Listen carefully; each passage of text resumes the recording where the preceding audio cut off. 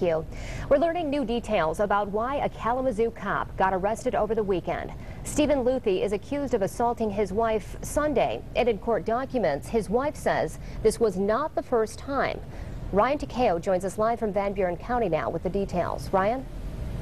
Emily, good afternoon to you. In this personal protection order, Luthy's wife details how she was in fear of her life, as she says. I want to warn you about the graphic details of this document, but in it, she says that Sunday her husband came home drunk. She tried calling her sister when she says that Luthy smacked the phone out of her hand, smashed her face, and then pushed her down the stairs and then punched her. She said when asked if she had, if he had ever threatened her, she wrote and said this, that he said, "Everyone in our family would be better off if you were dead.